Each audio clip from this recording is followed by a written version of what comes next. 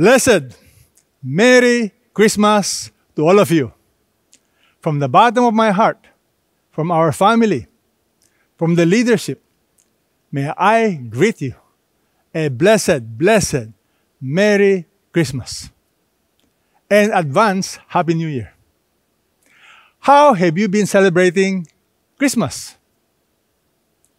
Can you whisper to your neighbor, how have you been celebrating Christmas? Is it about shopping, gift giving, family time together, reunion, vacation? How should we really celebrate Christmas? Well, how you celebrate Christmas depends on your understanding of the significance of Christmas. The truth is, many of us are celebrating Christmas without focusing on the celebrant, Jesus Christ. If you ask me, Christmas is an amazing event. The meaning is wonderful. In fact, God gives us the most amazing opportunity every year to tell others about the meaning and significance of Christmas. Can I share with you in 1 or 2 sentences if you want to know how to describe Christmas? Let me share with you Luke chapter 2, verse 10 to 11. How do you describe Christmas? Here it is. The angel said to them, "Do not be afraid. I bring you good news of great joy, which shall be for all the people. Today in the city of David, there has been born for you a Savior who is Christ the Lord." What do you notice about this verse? If you want to know the significance of Christmas, I will describe it as follows. It is God's grace displayed. Christmas is about God's grace displayed. Why do I say that? Christmas is good news. Notice it says, "I bring you good news." It's the greatest news. What kind of news? Great joy. It is good news that will bring great joy for all the people. Do you notice? Christmas is first of all initiated by God, and it is inclusive for all, rich or poor.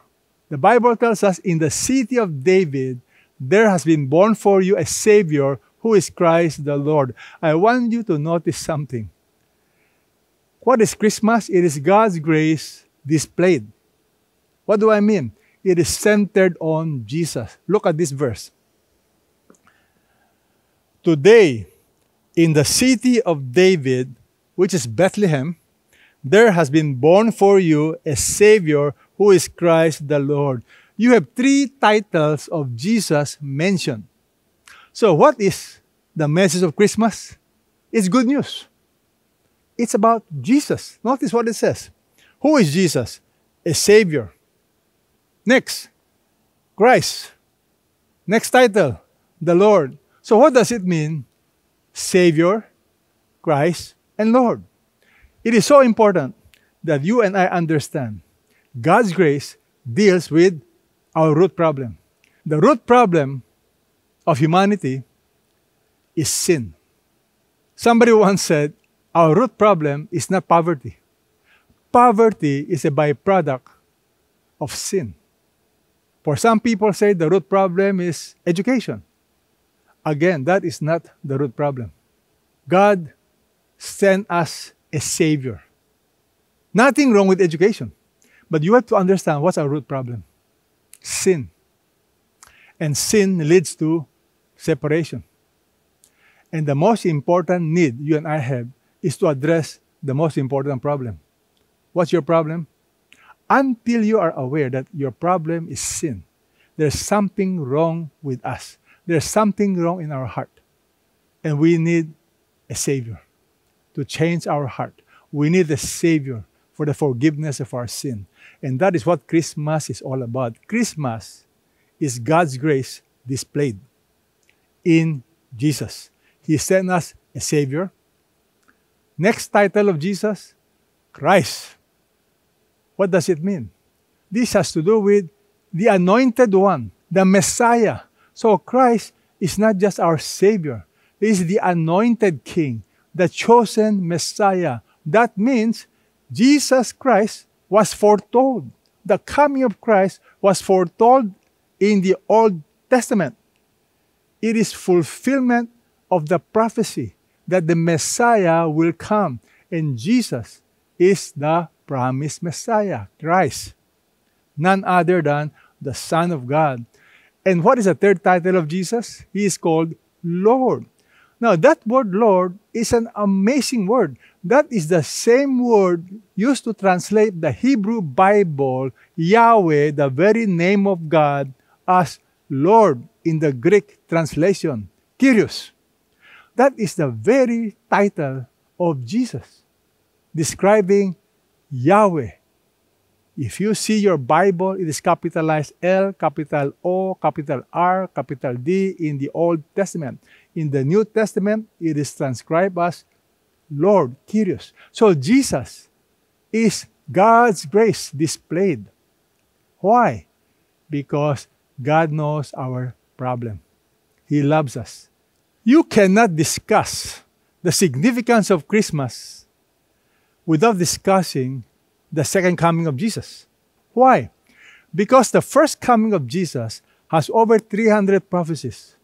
However, the second coming of Jesus has more prophecies. In fact, one scholar said, for every prophecy about the first coming of Jesus, you have 8 prophecies about the second coming of Jesus.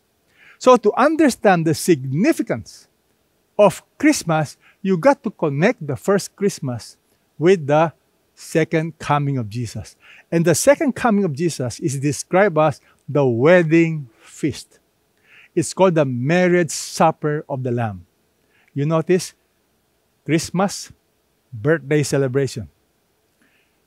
His second coming, the wedding celebration. Is that in the Bible?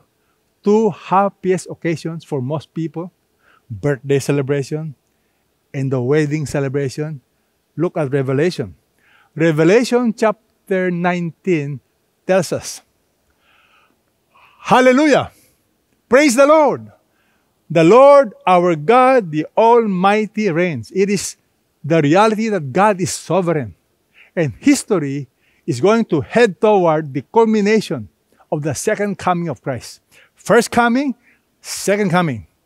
Let us rejoice and be glad and give the glory to Him. Notice the spirit of the second coming. It's also joy. Let us rejoice. Let us be glad. Notice, for the marriage of the Lamb has come, and His bride has made herself ready. This imagery, this picture of the coming of Christ, about the wedding supper of the Lamb, is a picture of Jesus as the bridegroom and the church as the bride. It is this amazing reunion, amazing togetherness that will happen in the end of times. Then He said to me, write, blessed are those who are invited to the marriage supper of the Lamb.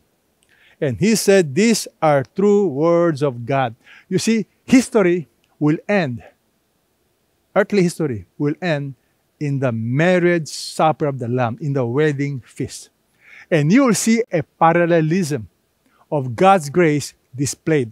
Christmas is God's grace displayed. The wedding feast is also God's grace displayed. How do you describe God's grace displayed in Christmas and the second coming, the wedding party? The first word I want you to remember is initiated.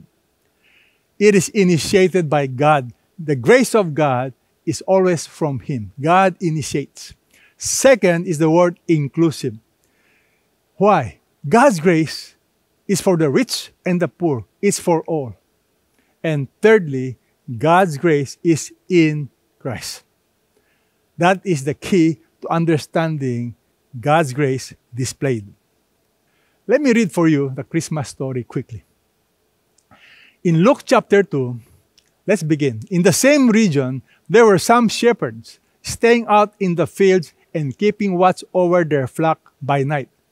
And an angel of the Lord suddenly stood before them, and the glory of the Lord shone around them, and they were terribly frightened. The angel said, "Do not be afraid. Behold, I bring you good news of great joy, which will be for all the people." What do you notice? Look at the first sentence of Luke chapter 2, verse 10. The angel said, "Do not be afraid. I bring you good news." You see, Christmas is initiated by God. God was never forced to give us His Son. It is something willingly, voluntarily thought out by God. So the Bible tells us it is from the angel, it is from God. Do not be afraid. This Christmas message is very appropriate today because today many of us are afraid. Today, people are fearful. Like what? What are you afraid of? For many, they are afraid of the future. What will happen? They are afraid of their work, their career.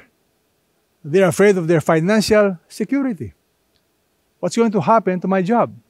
They're afraid of their health. They're afraid of their loved ones. They may die. So there's a lot of anxiety. The secret of overcoming anxiety is to know the heart of God. You see, Christmas is God's grace displayed. What do I mean? You notice the first command, do not be afraid. The only way to overcome fear is not to deny it. It is not to pretend it does not exist, but to replace that fear with good news. You must understand, God is under no obligation. God willingly, volitionally, He invented Christmas. God sent forth His Son. The Bible is so clear. Galatians chapter 4, verses 4 and 5. When the fullness of time came, God sent forth His Son, born of a woman, born under the law, that He might redeem those who were under the law, that we might receive adoption as sons. You notice the grammar? When the fullness of time came. Meaning, God has been planning Christmas even before the creation of the world. God thought of this long time ago. But at the right time, God sent forth His Son, born of a woman. That's prophesied in the book of Genesis. Born under the law. For what purpose? To redeem us. As somebody once said, Christmas is really the Son of God becoming the Son of men, so that we, sons of men, might become children of God. That is the amazing truth about Christmas. Think about it. God's grace displayed. God loves you. If you are insecure today, if you are worried about the future, I want you to meditate on Christmas. It is God's way of saying, I care for you. It's God's grace in action, initiated by Him. No one ever forced God to have a plan for our salvation. God thought about it, He willingly did it, and Jesus Christ willingly volunteered to come to save us. The background of the Christmas story begins with the reality that the first announcement, initiated by God through the angel, were given. It was given to shepherds. Why shepherds? Shepherds are the lowest rank in the society during the time of Jesus. It is one of the lowest rank. It is slightly higher than the people with leprosy. In fact, shepherds are not allowed as witness in court. Shepherds are considered outcasts. You know why? Because they keep violating the Ten Commandments as far as the rabbis are concerned. You know why? Because they have to work on Sabbath. The job of a shepherd is 24/7, and they keep moving, so they are not to be trusted. However, praise God, the first news about the coming king was given to the outcast shepherds. Think about it. Why was it not given to the rich, to the powerful, to the government officials? Because God wants us to know His grace, initiated by Him, is inclusive for the rich and for the poor. It is the humble people, not the self-righteous, not the self-sufficient one, but the poor, the disadvantaged, the outcast, that the first message of Christmas was given. Do you notice the command, do not fear? That command, do not fear, is given 365 times in the Bible. As one scholar said, it is for every day, so that you will not be afraid. The grammar is simply this: stop being afraid. You see, the negative, do not fear, implies they're already afraid. Just like what I said in the beginning. What are you afraid of? Think of the amazing message of God's grace, Christmas. It is God telling us, I care for you, I love you. It's God's initiative. Do not fear. I care for you. This is so important because God wants to assure you, to give you security, that our ability to experience God's grace, God's love, God's care is not because we are qualified. It's inclusive. Not because we deserve it. It's unmerited. It's undeserved. That is God's grace. It's given to all. It's available. And God's grace displayed can only be understood clearly if you understand in Christ. All of God's grace is made manifest in Christ. What do I mean? I'm reminded of the story of a man who fell in a deep pit. Now, if you are in the pit, what do you want to do? You want to get saved. Well, the story goes, a religious leader from the east came. And the religious leader looked at the man on the pit. And the religious leader said, I'm really sorry. It's your karma. You deserve to go to the pit. And then another religious leader came from the east. And he said, Sir, it's all in your mind. Just imagine you are not in the pit. Positive thinking, and you'll be okay. Another religious leader from the east says, you know why you're in the pit? God is angry at you. He's judging you. Then Jesus came. You know what Jesus did? He went down to the pit, lifted the man up. And that, my friend, is God's grace in action. He came to save us. Who is Jesus? Our Savior, the Messiah, the Christ, and the Lord, the King of Kings. To understand God's grace displayed, you must take this to heart. Grace is not a one-time event.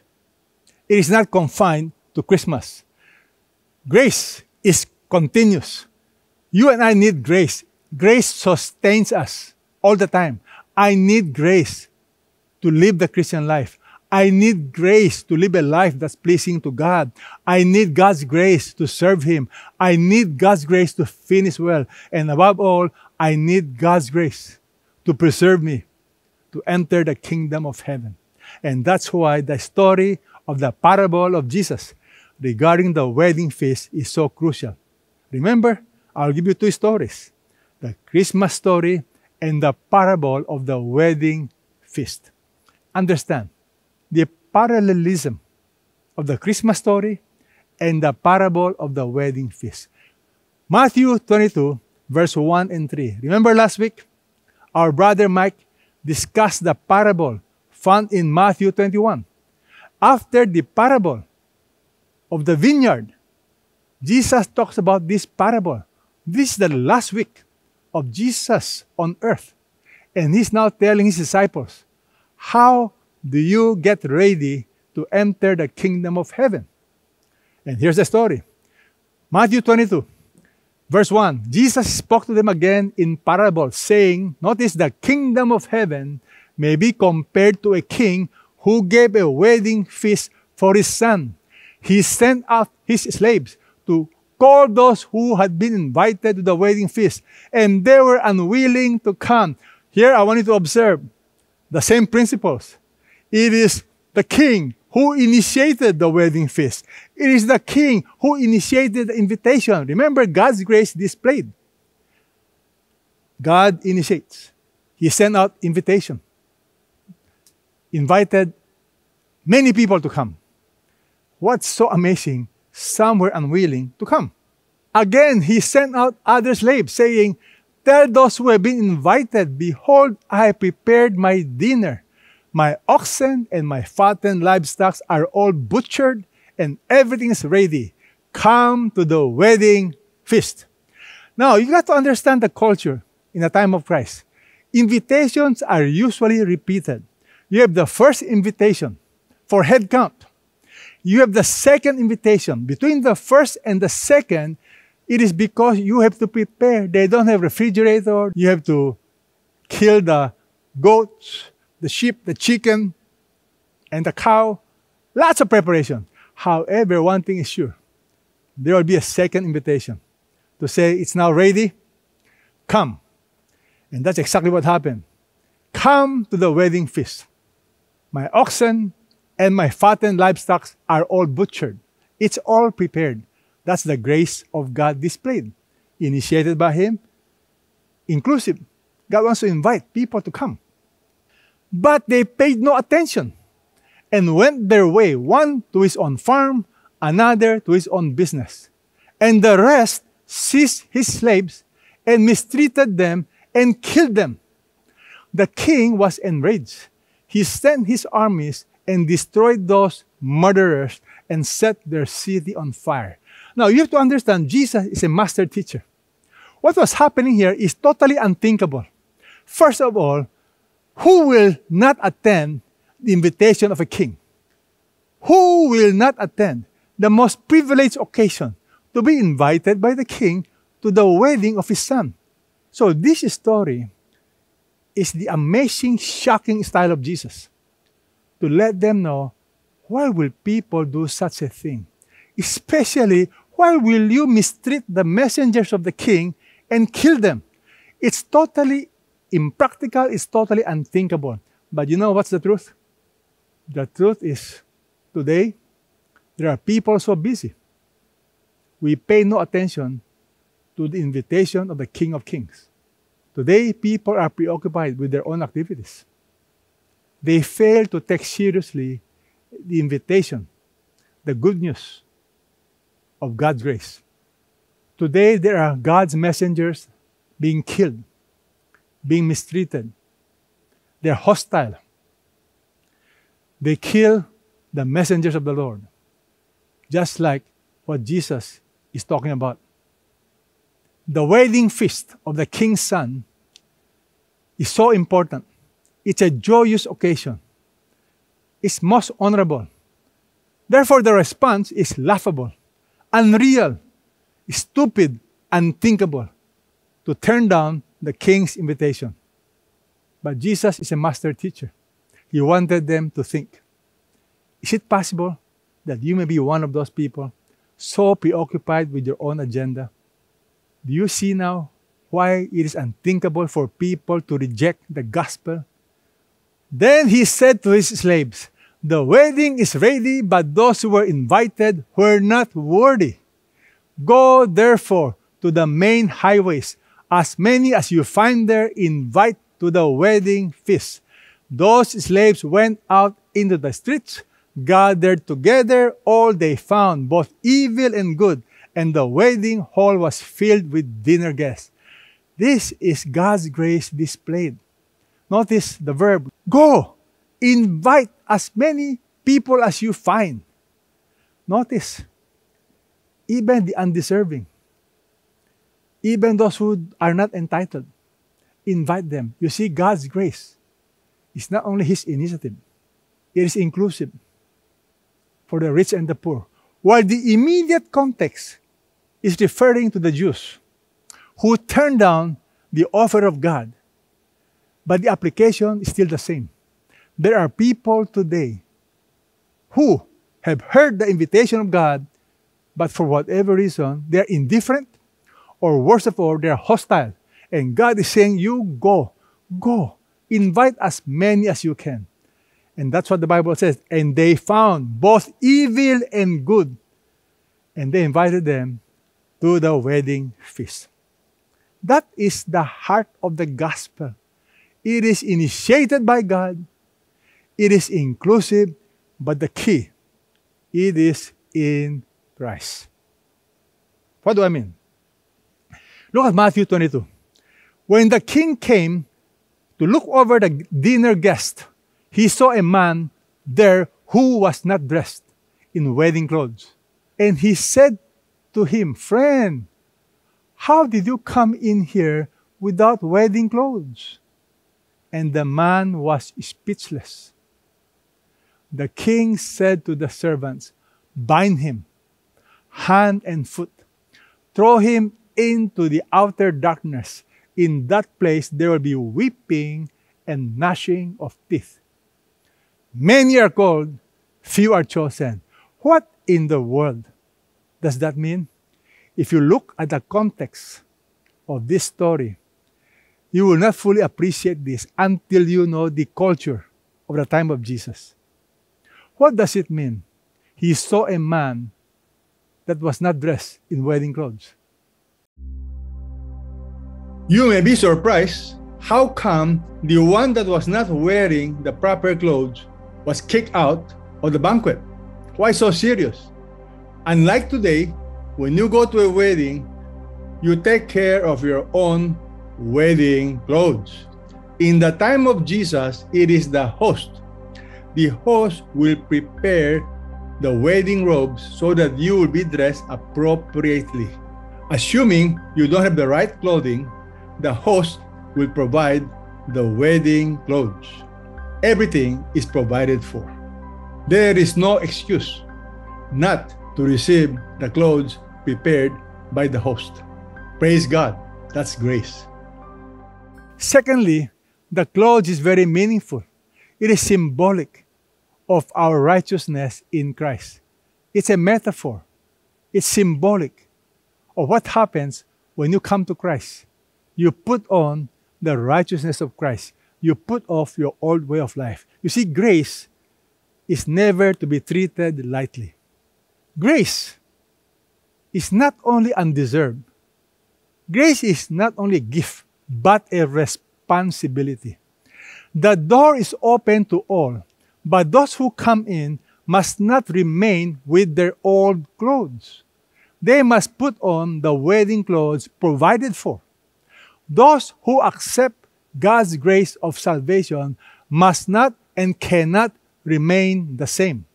The door is not open for sinner to come in and remain unrepentant sinner. That is the word picture that you and I must understand about God's grace displayed. If you go to a wedding feast of a friend of the king, you do not go with your old dirty clothes. Out of respect, you put on clothing appropriate for the occasion. The clothing provided by the king is what is needed and what was provided. This is called respect and honor. It's like today, attending worship service, what you wear is secondary. It's the heart. Do you have the right spirit on Sunday service when you worship God? The spirit is most crucial. When you enter a place of worship, are you there to worship God? Are you conscious? The Bible tells us that the grace of God is freely given, but the grace of God gives us the power to transform our life.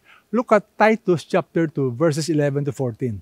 The grace of God has appeared, bringing salvation to all. Notice, it brings salvation to all, instructing us to deny ungodliness and worldly desires, and to live sensibly, righteously, and godly in the present age. The grace of God instructs us, helps us to deny ungodliness. That's the grace of God. It gives you the power to say no to sin and worldly desires. That's the grace of God. It gives you the power, the desire to change, and to live sensibly, righteously, and godly. And it changes your desire. It gives you the power to live righteously. Looking for the blessed hope and the appearing of the glory of our great God and Savior Jesus Christ, who gave himself for us to redeem us from every lawless deed and to purify for himself a people for his own possession, zealous for good deeds. We are not saved by good works. It's by grace. But the grace that saves will transform us so that we become zealous for good works. Notice what it says. To purify himself a people for his own possession, zealous for good deeds. This is the mark of somebody who has experienced the grace of God. That person understood, he understands his sinfulness. He understands the grace of God, how he has been forgiven. And because he understands God's grace, completely forgiven, he now has a desire to live sensibly, to honor God, to do good works. In fact, 1 Corinthians chapter 3 tells us the theological foundation of this. By his doing, by God's doing, you are in Christ Jesus. Notice, by his doing, by God's doing, you are now in Christ Jesus. God's grace is in Jesus, who became to us wisdom from God, righteousness, sanctification, and redemption. If you have Christ, what do you have? Righteousness. What do you have? Sanctification. This is clearly seen even in the Old Testament. Zechariah chapter 3, verses 1 to 3.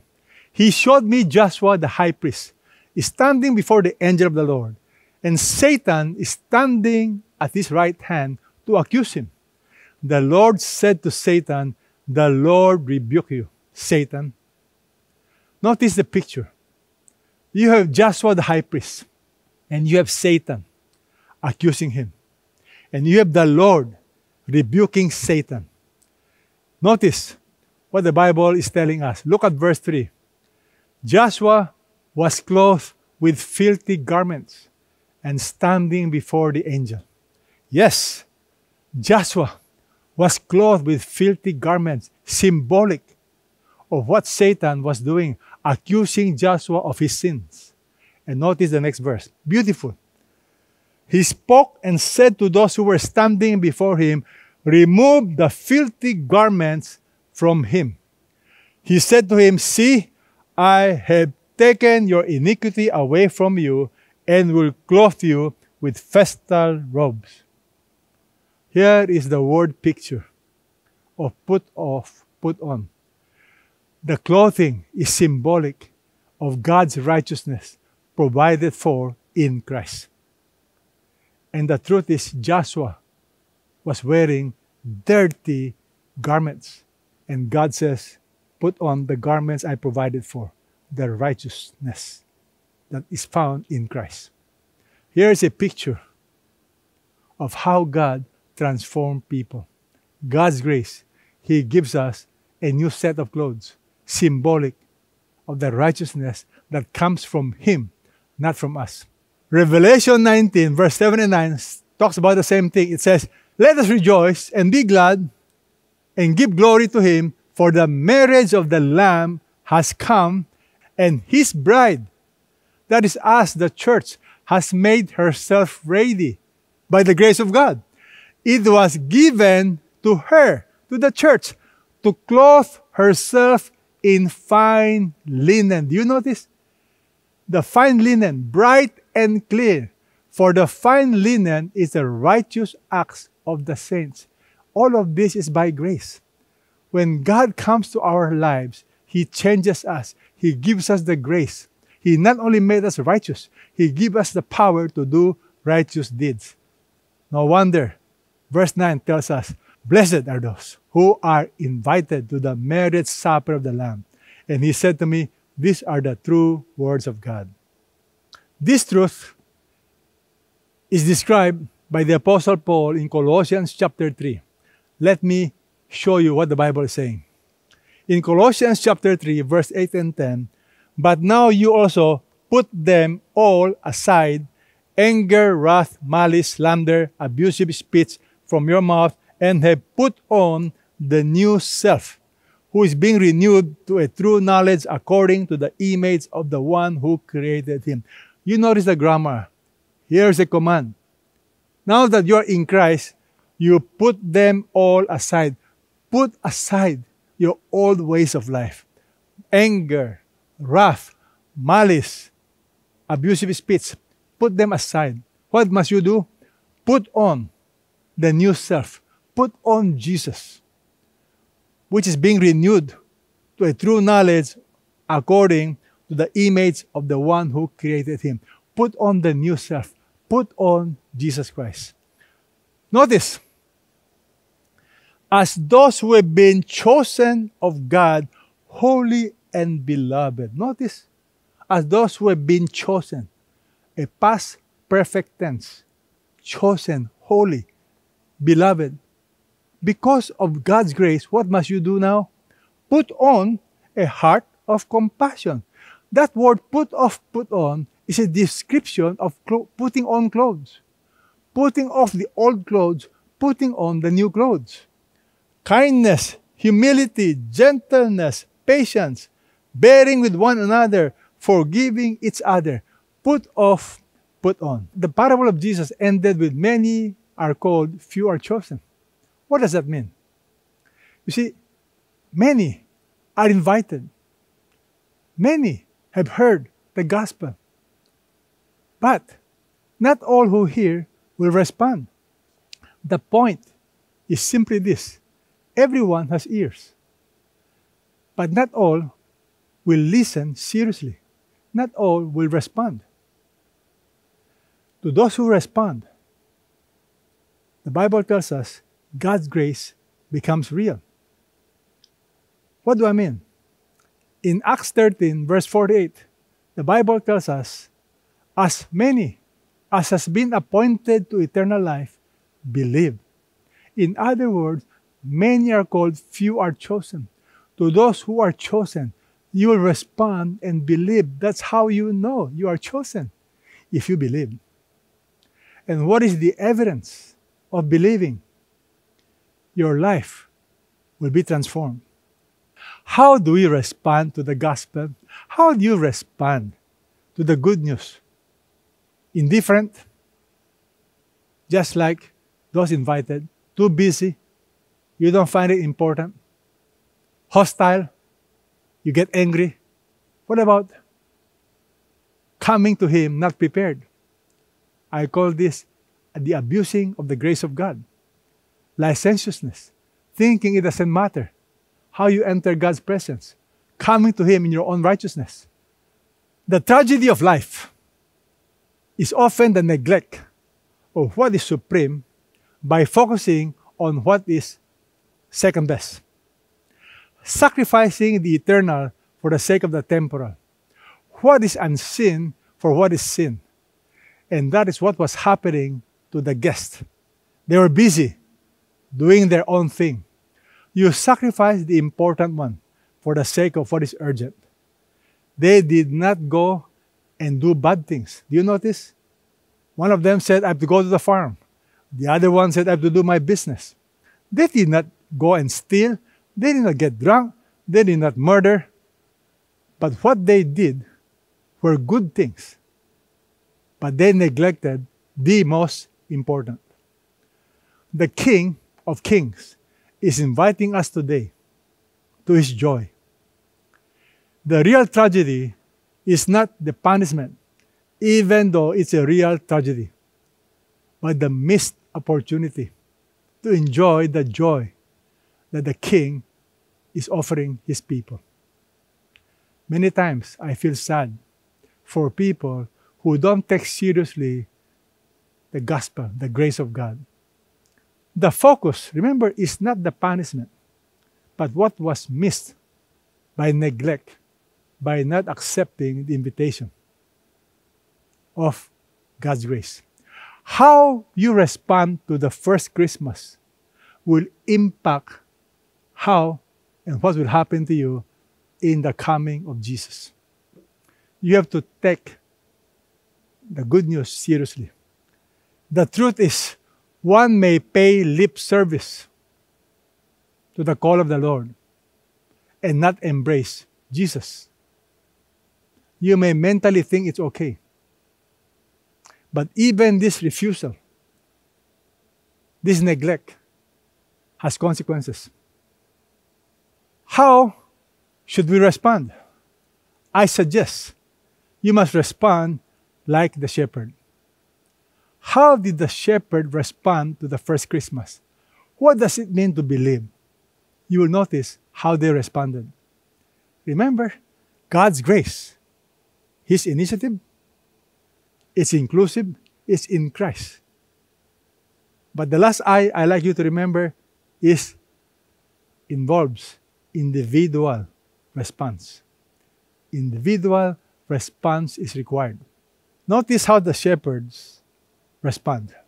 When the angels had gone away from them into heaven, the shepherds began saying to one another, "Let us go straight to Bethlehem, then and see this thing that has happened, which the Lord has made known to us."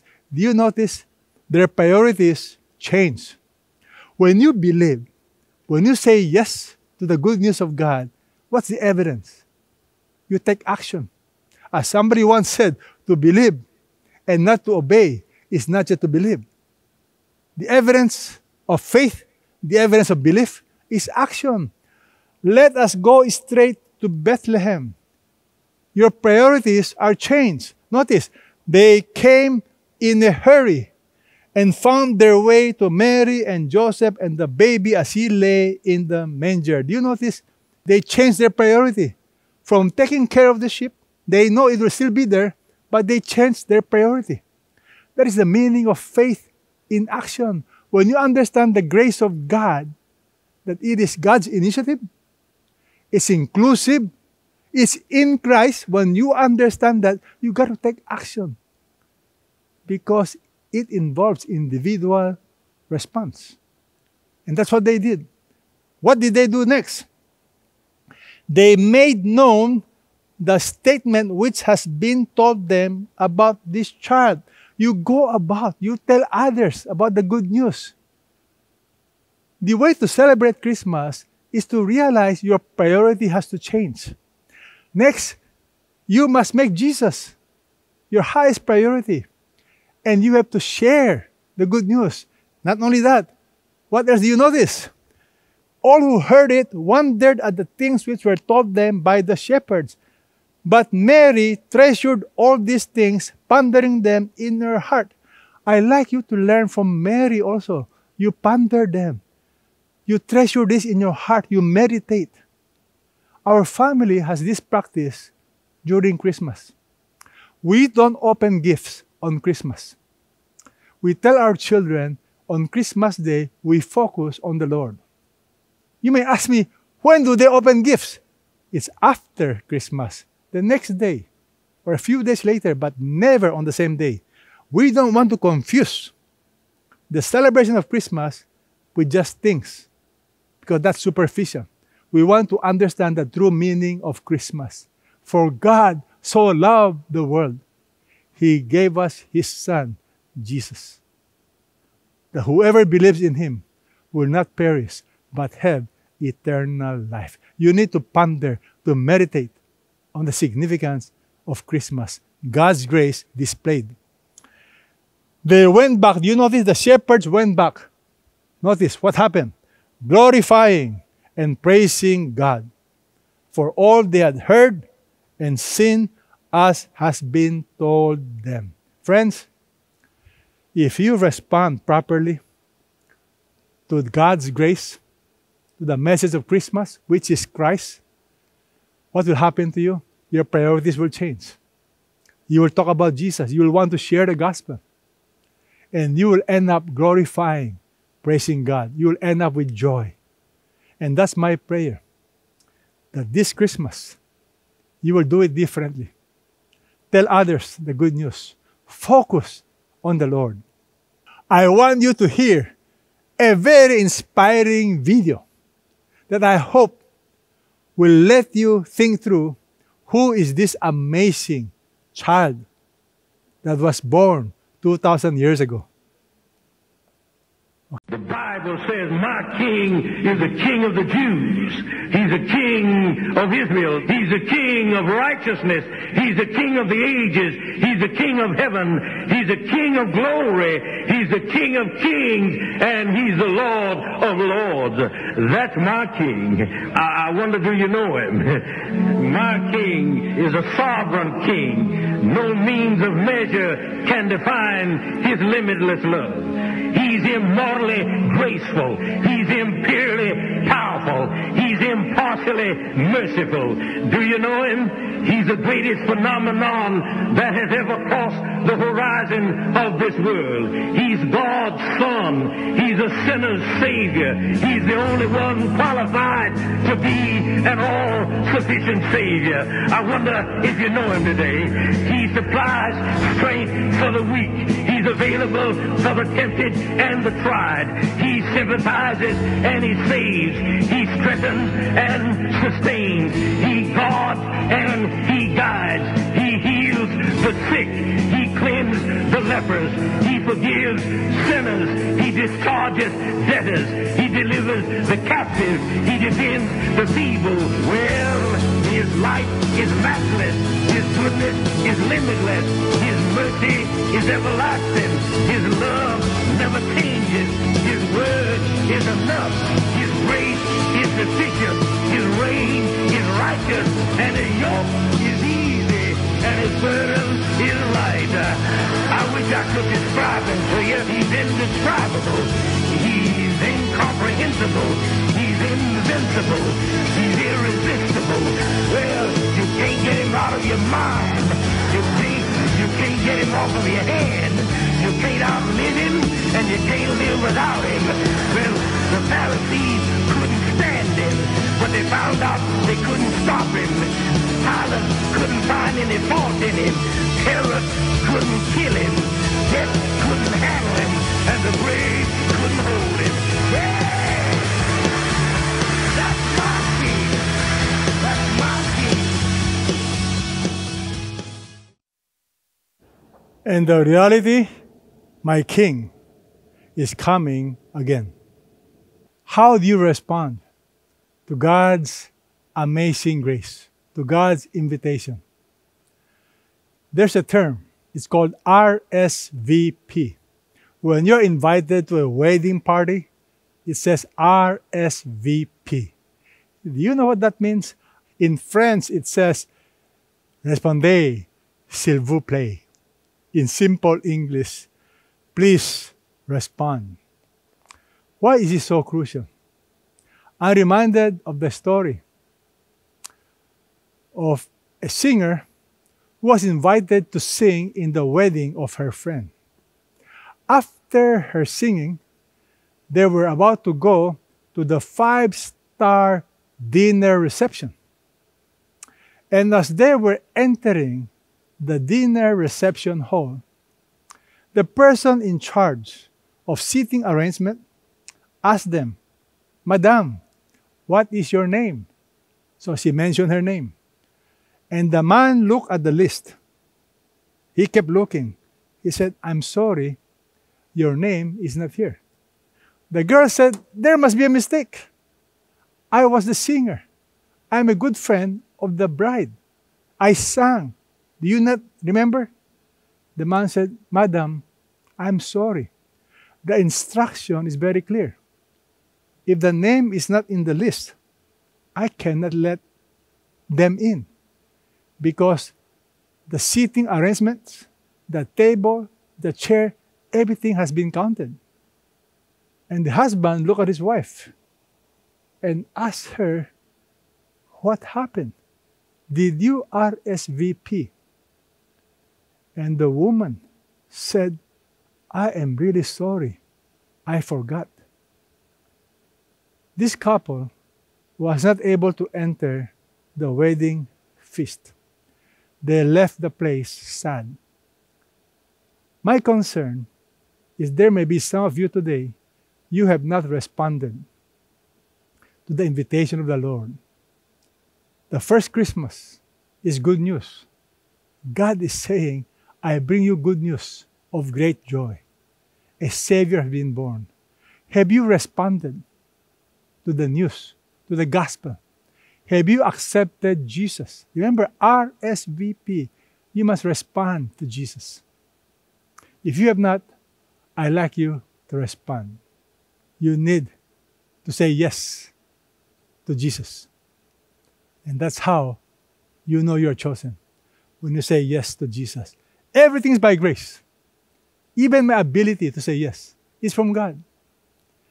That's why I love the reality of God's grace displayed. He loves you. Are you saying yes to Him or not? To those of you who have responded, I'd like you to learn to copy from the examples of the shepherd. How do you respond? If you accept the good news, change your priority. Make Jesus central. Tell others the good news. Christmas is our opportunity to tell everybody about the grace of God. And the Bible tells us, if you respond, the result is what? You praise God. The joy is yours. I want to give you a chance to respond to the gospel. Let's pray. Lord Jesus, I have never fully understood your grace. Today, I now fully understand. Your grace is not only inclusive. Your grace is for all, but you want me to respond. So today, Lord Jesus, by faith, I come to you. I invite you personally as my Lord and my Savior. Come into my life. I accept your gift of forgiveness.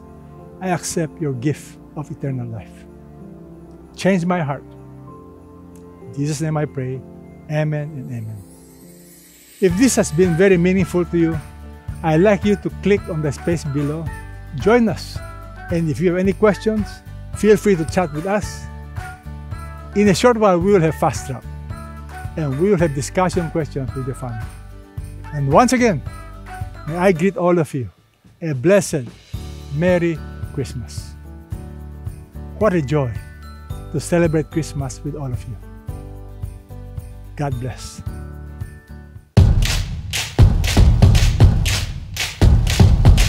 Merry Christmas, CCF family! I am Chris Isidro and here's my wife. I am Ace and we are serving in CCF Angeles.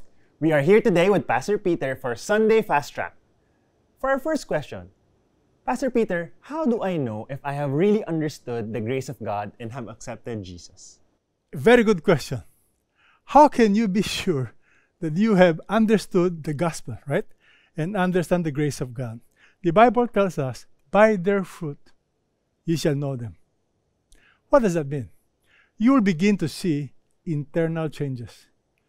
You'll begin to realize your eyes will be open to your own sinfulness, and you begin to see the amazing, unconditional grace of God. And that will make you want to change. So the grace of God, the Bible is very clear. Titus chapter 2 tells us it will change your desire. It will give you the power to live a new life. For some people, the transformation takes time. But one thing is sure, the fruit will be there. The fruit of the Holy Spirit.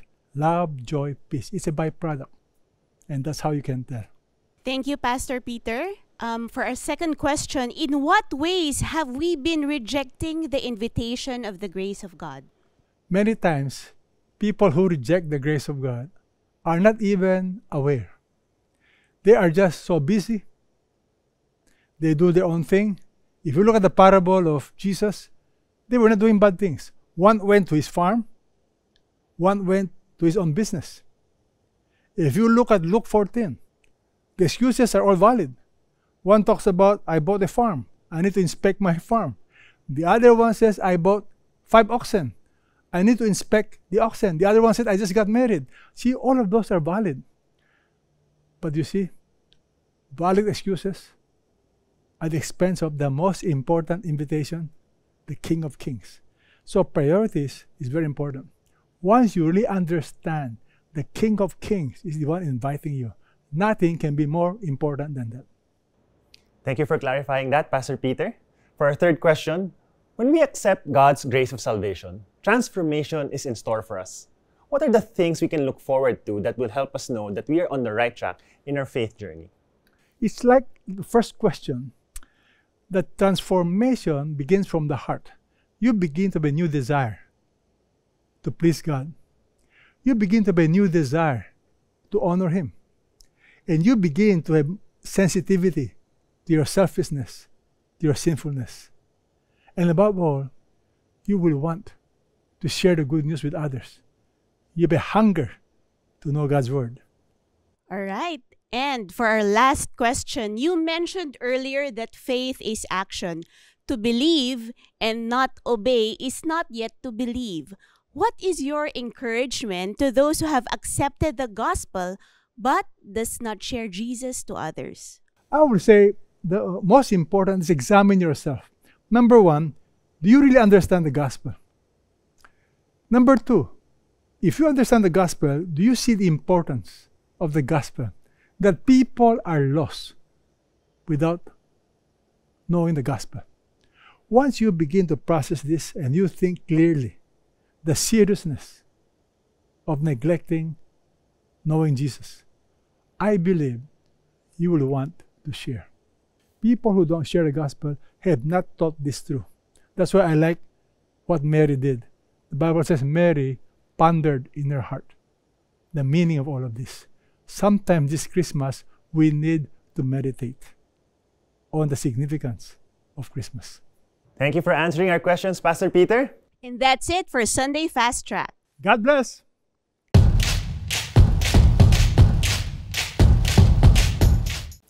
The following are discussion questions that I hope you will take time to discuss with your family members, your small groups, your loved ones.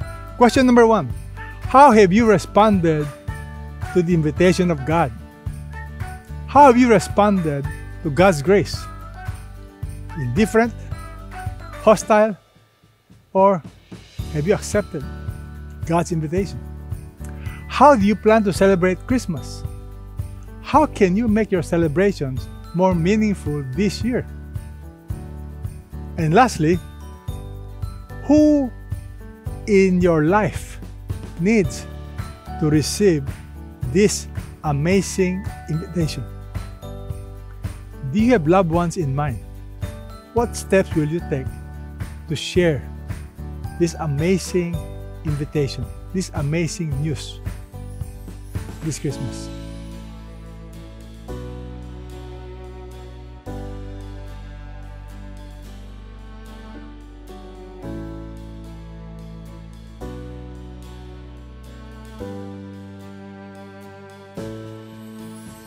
Have a blessed Merry Christmas to you and to your family. Thanks for watching. We would like to invite you to be a Christ-committed follower by being part of the movement as we honor God and obey His Great Commission. To find out if there's a CCF satellite near you, log on to www.ccf.org.ph/satellites. We also want to encourage you to join a small discipleship group where you can deepen your knowledge and love for Jesus and others. To sign up, log on to www.ccf.org.ph/discipleship group. All of CCF's video resources are available free of charge and are constantly being improved by our team. Would you consider supporting CCF through prayer and giving so more people can be blessed? You can give securely through our website at www.ccf.org.ph/give. For more videos like this, please subscribe to our channel. Thanks and God bless.